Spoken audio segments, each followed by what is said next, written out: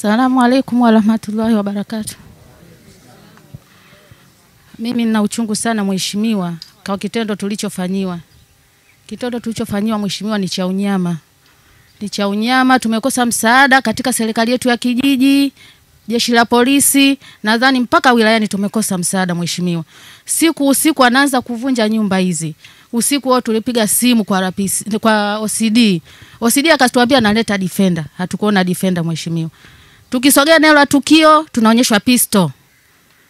Mpaka jana mtu mmoja nyumba yake inavunjwa, amefukuzwa na pistol yule pale. Nyumba yake pale imevunjwa, anafukuzwa na pistol. Akaja mimi niko kwenye pagale la mtu yule hapo nimehifadhiwa na familia yangu. Akaja na pistol, akafukuzwa mpaka nyumbani kwangu na pistol. Lakini ukipiga simu polisi hupati msaada wote. Ukipiga simu sijui kwa mwenyekiti anakuambia siwawezi hawa watu. Sasa tukimbilie wapi? Mwenyekiti ndo msaada wetu, ambaye tukipiga simu kwake taarifa zinasambaa, unapata wewe taarifa, anapata mwingine kama yeye kashindwa. Mwenyekiti kashindwa kutusaidia mheshimiwa. Wilayani wameshindwa kutusaidia, tumechimba sana, tunapata shida. Kwa hiyo kuna udhaifu, naomba uchunguze mheshimiwa. Wilayani jeshi la polisi RPC alishawahi kuandikiwa Debora Magiligimba, alishawahi kuandikiwa barua na Rudigija. Rudigija alienda jopo la wanasheria kuchunguza hii kesi. Akaona sisi tumetolewa kweli kimakosa. Rudigija akaandika barua kumwandikia RPC kumwambia hao wametolewa kimakosa warudishwe. Tunafika sisi pale kwa RPC, tunasubiri tumpe barua, akatuambia nisubirini. Sisi tumesubiri pale mpaka saa 12. Tunashangaa tunaletewa ile mijambazi. Tunawekwa tunaambiwa tukae meza moja, kwa nini mnabeba wenzenu? Tuelewane sisi na nyinyi. RPC Debora Magiligimba. Tuelewane. Mtawapa bei gani wao majamaa? Majambazi 5 ambao wanatusumbua sasa hivi hapa. Huyo Kwabu mwenyewe tunamwona tu mahakamani. Yuko kama picha yule mzee. Yule yuko kama picha. Yaani yule tunakutana naye kule, wanambeba kwenye gari wanamleta pale mahakamani. Tukishatoka hapo yule anakuwa kazi yake imeisha. Tunakuja kupambana na watu wengine huko. Sio wanae. Ni majambazi wametuteka katika kijiji chetu. Majirani wanajua kwa tumeingiliwa na majambazi, ila wanaogopa kutishiwa pistol. Wanaogopa pistol, wanapigwa watu hapa usiku. Wanajua kabisa kwa ni majambazi wametuteka, lakini wanaogopa pistol mheshimiwa. Tumekosa msaada kwa jeshi la polisi wilayani. Ofisi yako, makatibu wako, tumekosa msaada, naomba tusaidie mheshimiwa. Na kuomba tusaidie. Tuna hali ngumu sana. Tuna hali ngumu sana. Tumeshafika kupigwa sisi. Matokeo yake unaenda kuangalia eneo lako na kimbizo unapigwa. Mimi na dada tushakimbizwa na pistol, akatumbikia kwenye mtaro. Tunapita tu kwenye eneo letu kuchunguza, tena barabarani, sio tumeingia ndani. Tumefukuzwa na pistol. Mwenzangu akaingia kwenye mtaro. Mheshimiwa, naomba tusaidie. Walivyoona tunahangaika mahakamani, wakasema tukawafungulia kesi ya mauaji hawa. Tukaletewa siku hiyo bajaji hapa, tunataka kukamatwa eti sisi kesi ya mauaji. Kisa siku hiyo mheshimiwa diwani alikuja akatuuliza kuhusu hii kesi yetu. Tukamweleza, akasema hebu twendeni kwenye maeneo tukaangalie nipige picha. Tukampeleka mheshimiwa diwani akiwa na mwenyekiti. Wamekaa siku mwezi wa 7 wale tunaenda mahakamani. Mahakamani ilikuwa siku ya Alhamisi, Jumatano tunatoa defender, tunaambiwa sisi kesi ya tunaenda kuwekwa stakishari. Diwani ndo akaeleza pale stakishari, akatutoa kwa zamana, sisi tukawa tunaripoti karibu mwezi mzima. Matokeo yake tunaambiwa kuna huyo mpelelezi wetu akasema pumzikeni mpaka wakiwahitaji watawaita. Tumechimba sisi kupoteza nauli. Maisha ni magumu mheshimiwa, kuendesha kesi ni mtihani. Hatuna hela kumlipa wakili mheshimiwa. Tunatafuta hela ya kula na watoto. Hela kumlipa wakili mheshimiwa sisi hatuna. Tunahangaika mheshimiwa. Right, kama haki basi ingekuwa ni yao. Wangekuja kisheria. Wangetuambia tutoe kila kitu chetu tukauze tujue hata kupata misingi. Ningetoa bati, ningetoa nondo, ningetoa nini, lakini mpaka matenki wanashusha wanaenda kuuza, sisi tunaangalia tu magari yanapita yanaingia. Mimi kama ni mwongo jamani, majirani ni mashahidi. Mpaka matenki yanashushwa, milango inatoka, sisi tunaangalia tu. Matokeo yake anasemaje? Wilayani iko mfukoni mwetu, jeshi la polisi mpaka hapo mkoani. Rudigija ndo nani? Nani eti Rudigija? Chalamila ndo nani? Hata mwende kwa mama. Ndo tunavyoambiwa hivyo. Hata mwende kwa mama mtuwezi. Mtahangaika sana, mtachimba sana nyewe mpaka mtamaliza visigino. Hatumjui Chalamila, hatumjui mama. Sisi serikali iko mfukoni mwetu. Mheshimiwa, mimi siongei uongo, mimi ni Muislamu. Leo ni siku ya Ijumaa. Naongea ukweli mtupu. Anayenichukia anichukie. Hata kama kuna machawa wao hapa wakawaambiwa nivizie na pisto kwa sababu ashanivizia sana. Sio mbaya nikifa mimi nikinusuru umma. Sio mbaya, niko tayari. Lakini mimi nasema kuna udhaifu serikalini. Nasema kuna udhaifu serikalini. Wanakashifu Chama cha Mapinduzi, wanamwacha mama aonekane hafanyi kazi. Wanamwacha mama Mheshimiwa Rais Samia Suluhu Hassan aonekane hafanyi kazi kwa sababu kinachotendeka huko mitaani, tusipopata msaada, watu si wanasema huyo mama angekuepo angepata shida vile. Umeona sasa? Mama angekuepo asingepata shida vile. Huyo mama hana hata kazi. Mama kakaa tu huko anakula bata tu. Kosa mama kusafiri tu, hasaidii wananchi. Kumbe kuna watu wanaopotosha. Na wanaopotosha ni humu serikalini. Humu kwenye serikali yako Mheshimiwa, wilayani, mkoani, jeshi la polisi. Huu ni msururu ni mkubwa. Wameenda kupotosha, nasikia nadhani mpaka Dodoma. Kuna siku tumeenda kwenye ofisi yako pale. Tukaambiwa nyinyi mpaka mnatushtaki kwa waziri mkuu. Kipindi hicho Mheshimiwa hujafika. Aliondoka yule, hatujui kumuona hata siku moja. Kila tukichimba pale tunaambiwa aonekane. Kila tukichimba tujue kumpata. Nashukuru wewe kukupata Mheshimiwa. Fanya kazi Mheshimiwa. Allah akuongoze. Allah akuongoze Mheshimiwa. Fanya kazi Mheshimiwa. Ndio maana nilivyosikia Rudigija yuko, kila mtu ananiambia mfuate Rudigija. Eti Rudigija, mfuate Chalamila. Mheshimiwa Chalamila yupo, nendeni mtafanikiwa. Na kwani nilikuhangaikia kwa, ndio maana siku nilivyosikia uko Chanika nikakufuata. Wala sikuambia hata wenzangu. Tumekuja na dadangu tu nikasema twende. Tukaja mpaka Chanika kule kwa sababu inatuuma sana Mheshimiwa. Tunanyanyasika hapa, hatuna maisha. Hapa hatuna maisha. Mimi nimeswali kumwomba Mungu, pressure zangu nazo anguka hizi, nikamwomba Mungu yani aniepushe nazo niweze kusimama. Kwa sababu nilikuwa mwaka jana tulivyotolewa, mimi nilizimia kwa kweli, nijikuta niko hospitali. Mimi natoka kwa mkuu wa wilaya, nakuja. Nafika pale hata kuongea tujaongea. Nasipigiwa simu, mama washaingia wamevamia watu nyumbani huku, kuna mapanya road wameingia wanatupa vitu nje. Dasi huyo hapo ni mshahidi. Nikamwambia Dasi wameshavamia, hebu waambie wasitishe. Dasi anasema kimbiani haraka vitu vyenu visije vikaharibiwa. Lakini ya kuchukua uamuzi kusitisha ili zoezi ameshindwa. Ofisi ya mkuu wa wilaya inaweza ikaamrisha jeshi la polisi chochote, mimi najua. Japo sijasoma kivile, lakini naelewa kabisa kuwa jeshi la polisi bosi wao ni mkuu wa wilaya. Anaweza kuamrisha. Na mkuu wa mkoa anaweza kumwamrisha mkuu wa wilaya fanya hivi. Mheshimiwa, tunapata shida, wanapotosha serikali yetu ya Chama cha Mapinduzi, wanaipotosha watu. Inaonekana watu wafanyi kazi. Ni hayo Mheshimiwa. Haya, tumpate mwingine mmoja. Njoo ndugu yangu hapa. Mpatie maiki. Mpatie maiki. Basi baada ya huyu hapo. Alafu utakuja.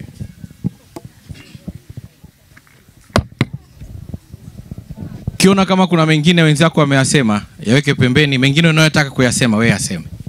Waanga wenzangu oye. Sisi Mheshimiwa tunakushukuru kwanza kwa kutufikia hapa, kutuangalia kama sisi wananchi wako tunavyoteseka. Cha kwanza tunakushukuru umekuja kukiona. Na sisi kama wananchi tunafuata sheria yako, tumeifuata sheria inapopaswa. Tunamshukuru Mwenyezi Mungu katupa roho ya subira na tumesubiri mpaka sasa. Lakini mimi nimenunua hapa mwaka 2005.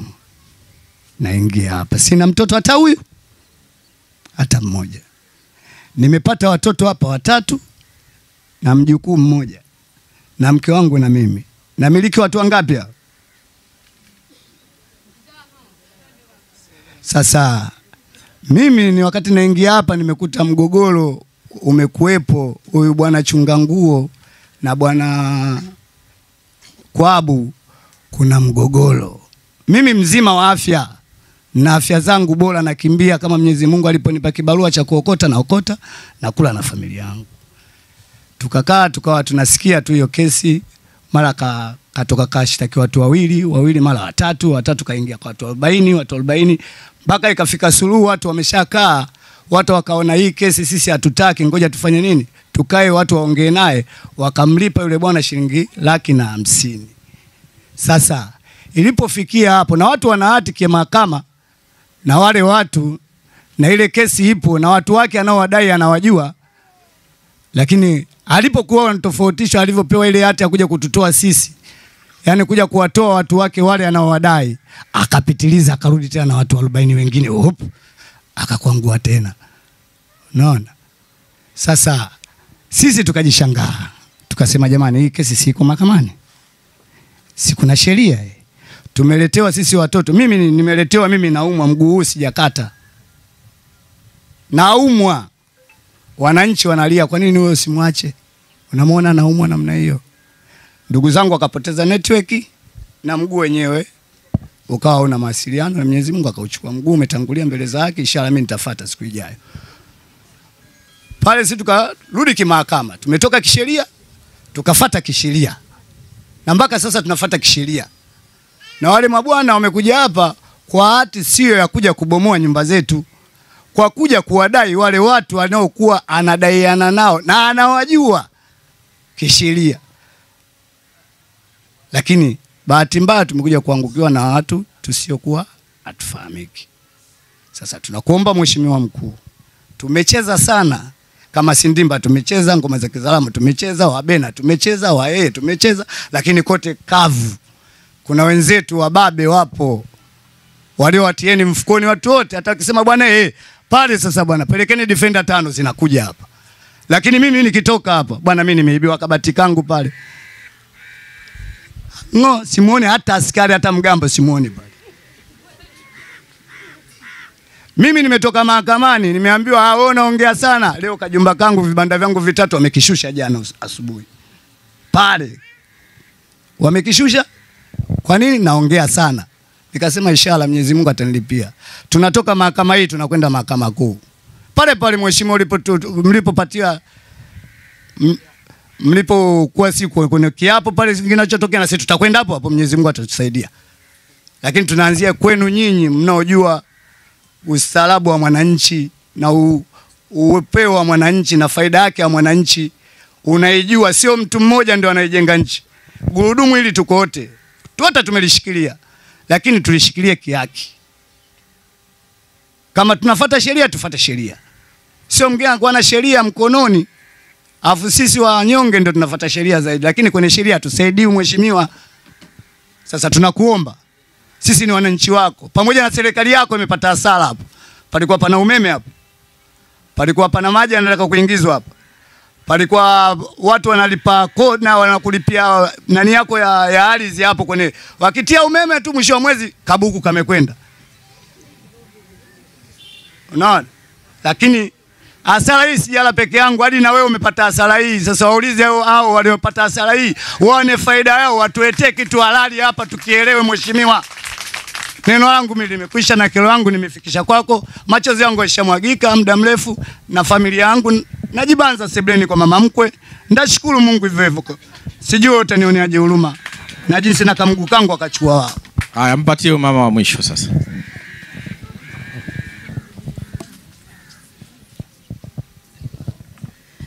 Mkutano oye. Wahanga wenzangu oye. Niliyopo hapa mbele yenu mimi ni Veronica John Singano, ambaye kwa wakati huu ndo mbeba kesi hii ya wahanga kule mahakamani. Waheshimiwa wote kwa ujumla, kwanza niwapongeze kwa hatua ilipofikia hapa mpaka mmekuja kusikiliza kero zetu na pia kuwa pamoja na sisi. Kwanza niseme asanteni sana na Mungu awabariki. Vile vile nilikuwa na swali ambalo nilimuuliza sikio Chugulu kule mahakamani. Nilipata nafasi hiyo ya kuongea kama ninapoongea hapa. Nilimwambia mheshimiwa, samahani, naona tunaendesha kesi na bwana Kwabu. Lakini mbona kule mtaani bwana Kwabu hatumuoni? Tunawaona vijana hawa ambao wanajiita Mudi na wenzie, wapo 5 hao vijana. Hao ndio changamoto kwetu sisi, sio bwana Kwabu. Toka ile siku ya mwaka juzi tulipotolewa ndani, tuliwaona hao vijana. Tukaendelea kutolewa ndani, mwisho wa siku tukaja tukavunjiwa majumba yetu. Tukawaona tena hao vijana. Na hao vijana walikuja wametrend jina la Singano. Wakasema tunamtafuta sana huyu Singano. Hatimaye mwisho ya kushusha nyumba yangu walisema, ilipigwa simu moja tu, acheni hilo zoezi ambalo mnalifanya. Sijui ni nani alipiga, lakini tulikuwa tuko nje ya majumba kwa sababu waliweka fence tayari. Mwisho wa siku mmoja akatamka akasema, vunja hiyo, ni nyumba ya Singano. Nikamwambia haina shida. Nilikuja bila ya kitu duniani, vivyo hivyo nitarudi bila ya kitu. Nimekubali. Juzi kati hapa tumepigika sana. Mimi ni mmoja hapo katika kupigwa. Nilipigwa sana na tuliumia. Lakini kila tunapokimbilia ilikuwa ni changamoto. Mheshimiwa, ombi langu ni moja tu. Maana kule nilipouliza swali mahakamani, wale jamaa Kwabu, nilipouliza Kwabu alisema kwamba unapowaona hao ujue na mimi nipo. Wakati kule mahakamani alituita sisi ni wanafiki. Hakuna uharibifu ambao unaendelea Majoe. Hali ya kuwa uharibifu ndo kama huu. Mheshimiwa alikuja hapa tukamtembeza akaona. Bahati nzuri wewe umefika tu hapa, lakini tulimtembeza eneo zima. Ombi langu, nilikuwa nina kiu sana ya kumuona Kwabu. Eti kama Kwabu angelikuwepo hapa, angeweza kutusaidia baadhi ya maswali ambayo tunayauliza, au angetupa majibu fulani kwamba ni kweli kabisa ninachokiongea mbele za Mungu, hili eneo heka 10 ni la kwangu. Najua hapo lazima kungetokea kuna maswali fulani. Kwa vigezo vipi? Tunaomba hati yako. Lakini sisi tunaambiwa tu eneo ni la bwana Kwabu, lakini bwana Kwabu huyu hatumuoni katika matukio. Tunakutana naye tu mara moja tu mahakamani. Kisha muona pale Kwabu akiondoka, hatumuoni tena. Tukirudi labda tunarudi kwa viongozi wetu serikalini kama hivyo mwenyekiti wetu pale Nyambuya, lakini pia hatupati msaada wa aina yoyote. Jamani, tuliambiwa tukae meza moja tusemezane nao. Tukaambiwa kila mtu ajikomandi yeye mwenyewe atalipa kiasi gani kwenye eneo lake. Tulifanya hivyo. Lakini mwisho wa siku majibu mazuri hakuna. Mfano mimi nyumba yangu, kibanda changu hapo niliambiwa nilipe milioni 10 ya cash. Papo hapo nikasema kiukweli uwezo wa kulipa milioni 10 sina, ila ndugu alinipigia simu akasema jaribu kuongea nao tufanye chochote, lakini walikataa. Kisa tu tunaambiwa kwamba sisi tunadharau, sisi ni wakaidi kwa kitu ambacho hatujawahi kusimama na huyu bwana Kwabu huko mahakamani kusemezana naye kesi hii, lakini hatujapata msaada wa aina yoyote kupitia hili. Kwa hiyo mimi sina mengi sana, ninaendelea kumshukuru Mungu. Kama Mungu ni wa wanadamu, basi na imani kwamba Mungu atasimama katikati yetu. Mungu awabariki sana viongozi wetu. Samahani nilikataa, lakini kuna neno ambalo naona halijaongelewa. Habarini wote jamani. Nimechanganyikiwa. Samahani mkuu wangu wa mkoa. Mimi ninachouliza kitu kimoja tu. Hivi tunavyopigwa, tumepigwa sana. Mimi nimekimbizwa nikaingia kwenye mtaro. Hivi haturuhusiwi kushtaki polisi? Maana tukienda polisi tunaambia kesi iko mahakamani. Hata tunaumizwa iko mahakamani. Sasa tukifa hiyo mahakama nani ataenda? Hilo tu babangu. Vurugu. Kuonyeshewa pistol. Mimi tangu nimezaliwa nimeiona pistol au nimeona bunduki nikiwa national service, nimemaliza form 6. Miaka hiyo tunasoma miezi 10. Hapo ndio niliona, lakini kwa kuona kwenye jamii sijawahi kuona kitu kama hicho. Huyo Mudi ni nani? Au ni askari aliyestaafu ambaye anatembea na bunduki? Jana amepiga bunduki juu 2. Pa. Sasa mimi naona yule pia naye atafutwe. Ana nini ambacho yeye ndiye anaongoza jopo la hapa? Sasa huyo ni nani yeye kwetu? Mimi mpaka gari yake naijua namba, nimeipiga picha, na ni dalali wa mbao Buguruni, yuko na watu wake 5. Hao ndio wanaofanya hiyo kazi kwa kweli. Mimi nasema ukweli, juzi nilisema mahakamani nimevunjiwa nyumba yangu, leo labda watanitoa roho sijui. Lakini ninachosema mimi nimeokoka na mpenda Yesu. Naongea ukweli. Kinauma. Mimi leo mtu mzima nikakae kwa mkwe, nitukanwe na watoto wadogo? Nimejenga kibanda changu nikae nisisumbuliwe. Mimi naomba tujue, manake kila tunapoenda si tunagonga mwamba. Hata polisi kata mwenyewe anajua ninavomgasi, anavoongea, pamoja na Nyambuya ambaye ni mwenyekiti wetu. Mimi Nyambuya nakulaumu sana kwa sababu hauna ushirikiano na sisi. Ingawa sisi tunaambiwa ndo hatuna ushirikiano na wewe, lakini kila eneo, kila kitu kinachotokea nakwambia. Laiti ungeweza kusema yale mambo ambayo mimi niliona vyoo vyangu, mimi ni mtu mzima na vyoo vya kukaa vimetolewa, nilikuita ukaniambia naenda kuambia wenye mali. Hapo choo changu akaingia, kuingia hakutoka. Wako nao wanafanya starehe humo ndani, sijui na yeye alikuwa anafanya, sijui ni vipi, wanakunywa humo ndani. Hakutoka. Nikampigia tena simu. Nyambuya, nimekaa masaa hapa, najua kali, nalinda nani vyoo vyangu. Imekuwaje mbona hawajatokea mpaka sasa hivi? Akaniambiaje vitu vyote vilivyokuepo humo ndani wamesema ni mali yao. Nikamwambia nyumba nijenge mimi, waseme ni mali yao. Haiwezekani. Hapa kama nasema uongo, Nyambuya sema. Mwenyekiti wangu naomba utamke. Sema kama mimi nasema uongo. Maana nimechoka, tumechoka. Sisi watu wa Jamhuri ya Muungano wa Tanzania. Asanteni. Asante. Losimama hapa ni kiongozi wa kidini ambao ni mdau wako. Nipo kwenye msikiti huo. Mimi sitaki kutoka huko walipokuwa. Lakini kama kiongozi wa dini ambaye tunayazungumza yale mema na kukataza yale mabaya, katika masiku yaliyopita hapa nasikia watu wako mahakamani wamerudi. Wasema wameshinda kesi. Wanavunja nyumba usiku. Hilo tu ni ukiukaji wa sheria. Kama wameshinda kwa uhakika na kwa kupata haki yao, kwa busara walitakiwa wawaite, ndugu zangu, nimeshinda kesi kihalali, basi njooni mtoe bati, mtoe vitu vyenu vyote. Lakini sio kwa kile ambacho kinafanyika hapa usiku. Sasa unavunja alafu unachukua. Ile sio found property. Tunasikia uchungu, nyumba zote zimepigwa chini.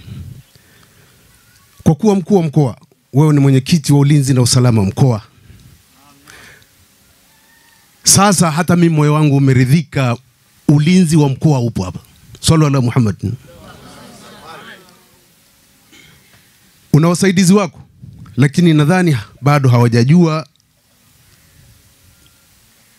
jinsi ya kuongoza. Mwenyekiti wa mtaa ni mwenyekiti wa ulinzi na usalama. Kama kuna watu ambao wanakuja isivyo halali, lazima apate taarifa. Akiona taarifa hii si nzuri, basi anawakataza. Ndugu wangu mwenyekiti, rafiki yangu, niliwahi kumpigia simu nikamwambia nimeletewa malalamiko kwenye msikiti. Unajua wakati wa nyuma ukiletewa malalamiko ndani ya msikiti, wakitoka hapo ni balaa. Nikamwambia bwana, kuna hili linalofanyika huko, unalo taarifa? Akasema hapana.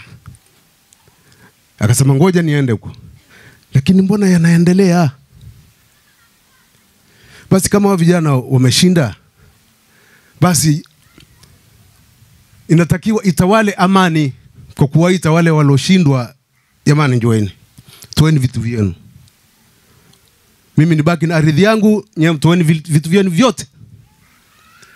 Lakini si kwa uhuni ambao unafanyika huu. Huu unasababisha uvunjifu wa amani. Kama ni sehemu nyingine, hapa zingekuja defender kwa kuchukua maiti. Mwenyezi Mungu aepushe. Na nawashukuru hawa kwa uvumilivu. Mwenyezi Mungu akuongozeni. Basi kwa haya mwenyekiti wa ulinzi wa usalama na mkoa, mkuu wangu wa mkoa Bwana Chalamila, mdogo wangu, nashukuru sana. Asante sana. Asalamu alaykum wa rahmatullahi wa barakatuh. Wa alaykum salaam wa rahmatullahi wa barakatuh. Mheshimiwa mkuu wa mkoa, Sheikh, asante sana. Kama ulivyowasikia, na bahati nzuri nimefika hapa. Nimezunguka eneo lote. Walalamikaji nimewasikia. Dokumenti zao zote nimesoma. Mapendekezo yangu Mheshimiwa Mkuu wa Mkoa nimekupatia.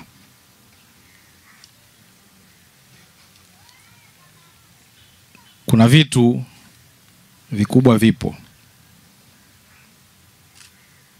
Hukumu ipo. Hukumu ya kuwatoa.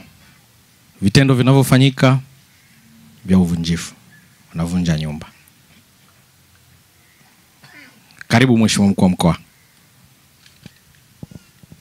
Swala lenu ni kweli lilifika kwa mkuu wa wilaya. Na mkuu wa wilaya barua yake ya kunishauri mimi hii hapa. Aliniandikia tarehe 23 mwezi wa 11. Na kwa bahati nzuri mwishoni mkuu wa wilaya, kwa sababu sio mambo ya siri, anasema kwa kuwa utekelezaji wa hukumu umekuwa wa manguvu bila kufuata haki, na kwa kuwa tumepokea malalamiko ya wananchi 34 wakidaiwa wao hawahusiki kwenye kesi, hivyo tunaomba tuilete kwako Mheshimiwa Mkuu wa Mkoa ili tusaidie au kufikisha kwa Mheshimiwa Waziri wa Katiba na Sheria na Waziri wa Ardhi, Nyumba na Maendeleo ya Makazi ili wananchi waweze kupata haki yao.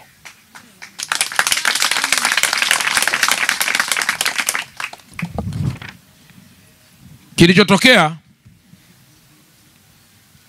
ni haya ambayo yamefika mpaka muda huu. Na nyie mlikuja mpaka kule Chanika. Bado nikamwagiza mkuu wa wilaya aje awafikie, azungumze na nyie. Kwenye migogoro kama hii, wakati fulani kama sisi ambao hatujajua vizuri imeanzia wapi na imeishia wapi, huu wakati fulani ni ngumu sana kusikiliza upande mmoja. Na wakati mwingine kuna Kiswahili kwamba kitu kikiwa mahakamani hakigusiki. Lakini kwa mfano bwana A na bwana B wako mahakamani, halafu wakaja nyumbani kwako wewe karibu na nje pale wameshika visu kuchinjana kwamba sisi tuko mahakamani. Je, tutawaangalia au tutachukua maamuzi? Ni kweli swala liko mahakamani.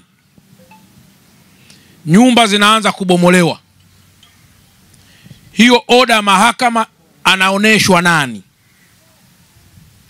ili iweze kutekelezeka? Mwenyekiti wa mtaa ulionyeshwa oda au kuonyeshwa oda? Unawafahamu?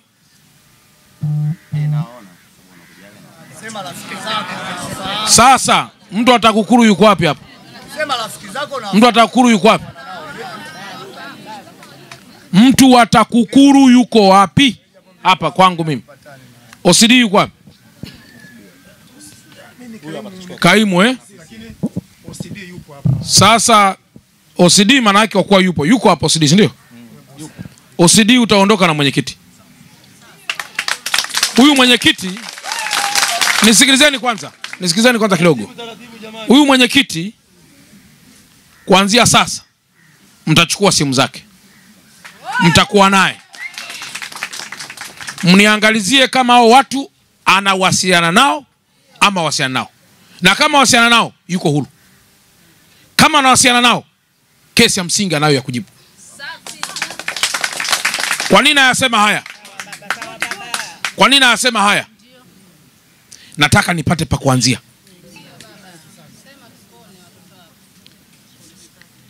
Sijasema kwamba mmebomolewa au sijui naingilia mahakama. Nataka mwenyekiti anithibitishie ana wafahamu. Anasema na waona. Kwenye simu zake nitapata majawabu leo kwamba ana wafahamu ama wafahamu. Kwa hiyo huyu bwana OCD ataondoka naye kwanza. Alafu hapo nitapata mlolongo wa kufahamu mengine.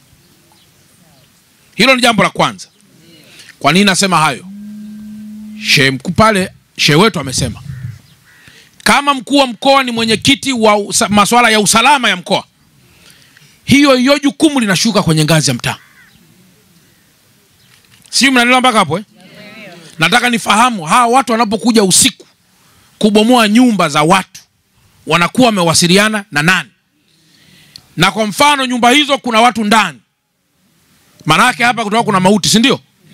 Kwa jambo la pili, OCD pamoja na kwamba wanaweza kuwa wamevunja kwa haki au sio kwa haki, mkanikamatie kwa sababu wamekuja kuvunja hizo nyumba usiku.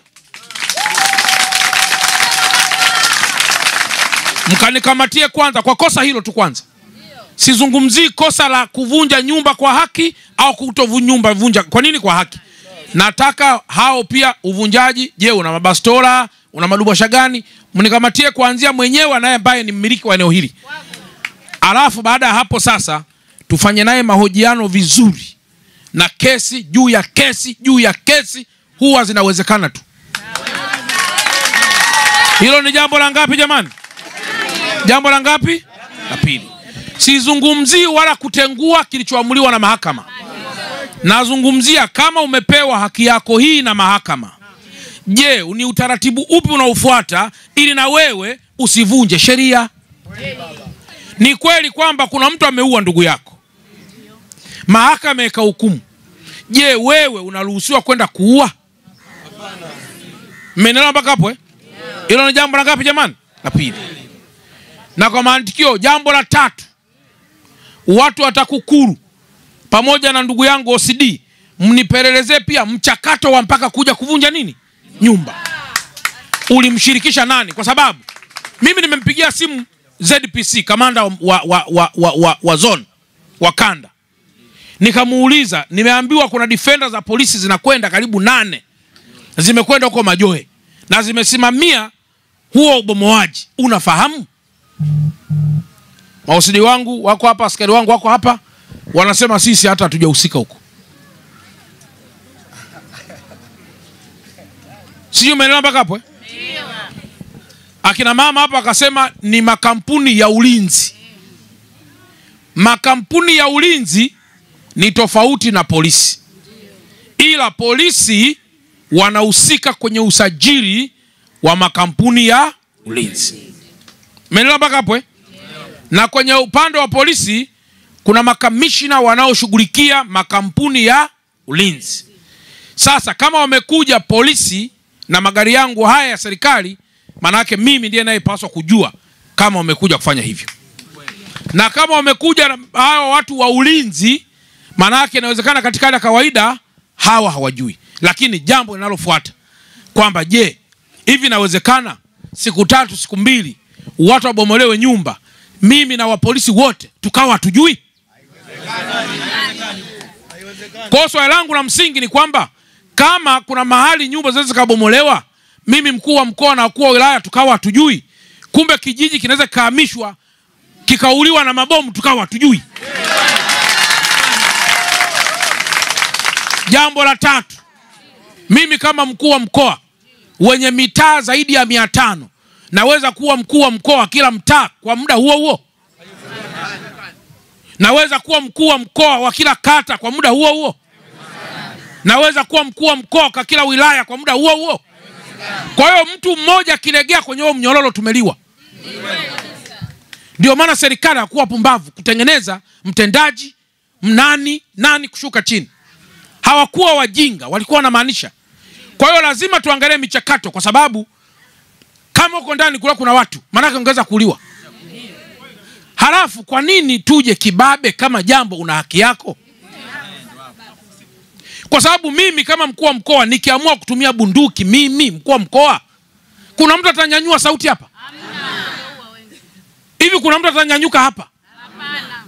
Kwa hiyo kwamba sisi ni wajinga sana kwamba tuna bunduki zisizotumika, si ndio? Kwa hiyo hii michakato ni muhimu tukaiangalia. Kumbukeni sijauliza swali. Na ambalo hata DC sijataka kumuuliza swali. Hata meya sijataka kumuuliza swali linalosema hebu mnipe historia ya upatikanaji wa eneo hili. Sijauliza. Lakini mbili pia sijauliza kwamba makubaliano ya kwamba mlipe hela, nyie kama mlikubaliana mlikuwa mnakubaliana kwa misingi gani? Sijauliza. Na jambo la tatu nataka kuuliza, kama mliingia kwenye makubaliano hayo ya kukaa kwamba mseto, mlikubaliana mkiwa mnaamini hiyo ardhi ni ya nani? Sijataka kuuliza. Sio mnanielewa mpaka hapo? Maana yake inawezekana nikianza kuuliza hayo nitapata ukweli wa aina ngapi? Unaosema ninyi mna makosa au wale wana makosa. Sio mnanielewa mpaka hapo? Sijataka kwenda huko kwanza. Nataka huu mchakato kwanza. Sio mnanielewa mpaka hapo? Hatua ya pili nitakayokuja nayo hapa, ya pili ni kwamba mama, hili eneo ulinunua wapi? Na wewe ndugu yangu, hili eneo wewe ulinunua wapi? Hili eneo la nani? La tatu, manake mtu wa ardhi hayupo hapa. Manake hoja yangu nyingine nitakuja na watu wa ardhi na wanasheria kuja sasa kunipitisha kwenye grounds hapa. Sio mimi mpaka hapo hapa ili niweze kujua. Lakini jambo la tatu, kama mmekubaliana mmelipa kisheria, kuna mambo ya TRA, kuna mambo ya nini. Je, serikali ilipata pesa yake ama ikupata pesa yake? Je, kulikuwa kuna hili ama ikupata? Hilo ndilo nalokuja nalo nikiwa na watu wa TAKUKURU na watu wa polisi full, nikiwa full na vikosi vya serikali. Lakini jambo la nne, jambo la tano, sio la nne, OCD eneo hili lilindwe kutoka leo.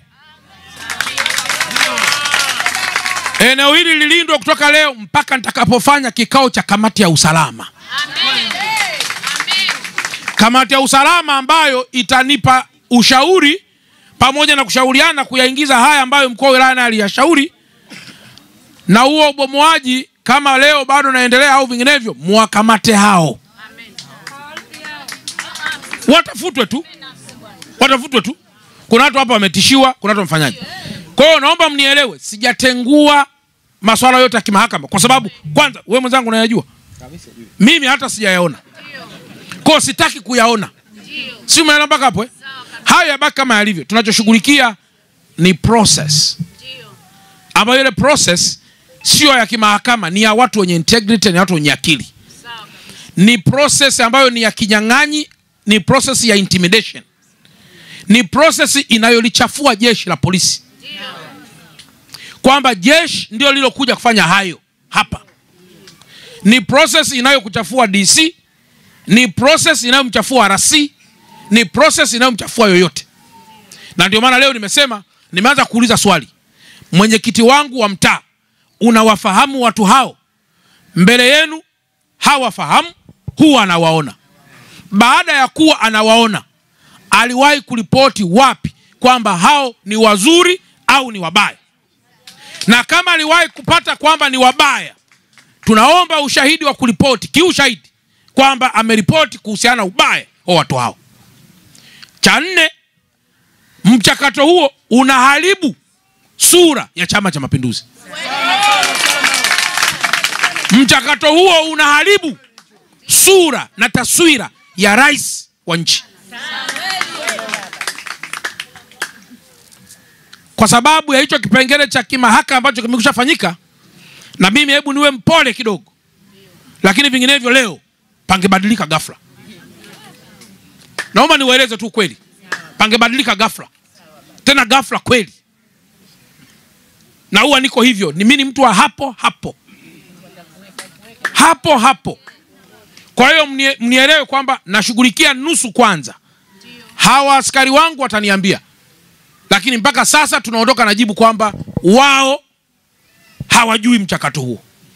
Wala wao hawakuagizana kuja hapa, kwa sababu amri ya matumizi ya magari haya inatolewa na OCD kwenye eneo lake.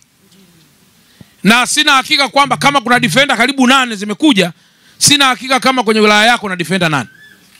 Nadhani tukiwa nazo 3 basi una bahati tu. Mheshimiwa, wakati tunakuja kutolewa walikuja na askari kabisa. Waliovaa nguo kabisa. Ni mwaka jana. Mwaka jana.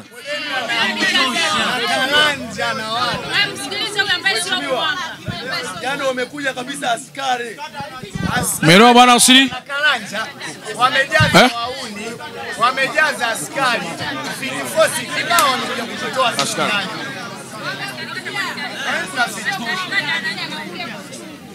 Hebu Hebu DC ana hoja hapa. Kuna mjumbe wake Michael ndio mwambia atuletee Michael. Jamhuri ya Muungano wa Tanzania. Ndio aliotoa ardhi Michael tunamtaka. Mheshimiwa Mkuu wa Mkoa. Mheshimiwa Mkuu wa Mkoa, ukienda kwenye maeneo ambayo wajumbe wa kamati ya ulinzi na usalama ya wilaya tulifika hapa, na ukienda kwenye mapendekezo yetu tumetoa namna ya hatua zilizokwenda. Moja ya hatua ni baada ya kupata oda ya kuwatoa, si kuvunja, eviction order, walikuja kuanza kutekeleza, lakini wananchi hawa walikimbilia kwa mkuu wa wilaya. Mkuu wa wilaya alimwandikia RPC barua ya kusimamisha utekelezaji wa hukumu hiyo ya kuwatoa kwa kigezo kuwa amepata malalamiko ya wananchi wengine ambao wanadai hawako kwenye hiyo hukumu na hawajui hukumu, ila wanaingizwa kwenye utekelezaji wa hukumu. Ndio maana mkuu wa wilaya akamwandikia RPC kumtaka asiendelee na hilo zoezi, na akawaita ili kuanza usuluhishi. Yako mapendekezo mengine Mheshimiwa Mkuu wa Mkoa ambayo tumeyaweka humo, naomba uendelee. Mmeelewa jamani eh? Ndio. Kwa hiyo wewe ulikuja fika sio? Alikuwa bado hajafika kabisa. Alikuwa hajafika. Kwa hiyo maana yake ni kwamba mkuu wa wilaya alikuwa hajafika. Mkuu wa mkoa alikuwa hajafika. OCD alikuwa hajafika. Umeelewa eh? Mpaka diwani akuwepo. Tulikuwa huyu pamoja na balozi wake Michael. Baada ya marehemu yule kufariki. Lakini marehemu alikuwa bado. Ilipotokea marehemu kafa lakini hatujapata msaidizi. Sawa. Kwa hiyo sasa tuishie kwa hoja hizo chache ambazo zimesema. Mmenielewa mpaka hapo? Sasa nitakapokuja tena ambayo sio muda mrefu na wote wanaohusika, na baada ya hawa jamaa kunitafutia hao jamaa waje tuzungumze nao, mahakama haifungi ofisi ya mkuu wa mkoa. Naomba mnielewe, mahakama haifungi nini? Ofisi ya mkuu wa mkoa. My office is open. Ni muda wote. Mahakama haifungi ofisi ya mkuu wa mkoa, wala mkuu wa mkoa afungi ofisi ya mahakama. Kwa mimi nitaendelea kusikiliza na hawa mtakuja, ngoja tukajiridhisha, si ndio mzee? Tutafuta watu. Ndio maana nimesema leo tuko kwenye upande mmoja. Sitaki kuua mchakato mwingine, nafikiri mmenielewa vizuri. Nipo tu kwenye mchakato wa awali sana. Na nataka pia kujua hapa, je, mwenyekiti wangu kama nikigundua pale anawajua na wasiana nao tayari kitanzi. Mmeelewa mpaka hapo?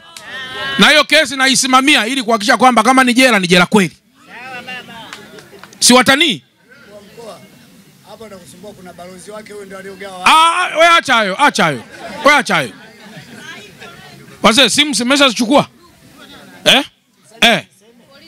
Fanya investigation vizuri kabisa. Hayo yote tutayajua vizuri tu. Wala hataki kumuonea mtu, lakini nataka tujue. Kwa nini namsema mwenyekiti? Kwa sababu nina point kubwa ya mahali pa kuanzia. Kwa nini singesema diwani au kwa nini singesema nani? Kwa sababu diwani wa kata. Meno mpaka hapo eh? Diwani wa kata. Moja ya watu ambao wanatusumbua sana kwenye baadhi ya maeneo ni wenye vitu wa mitaa.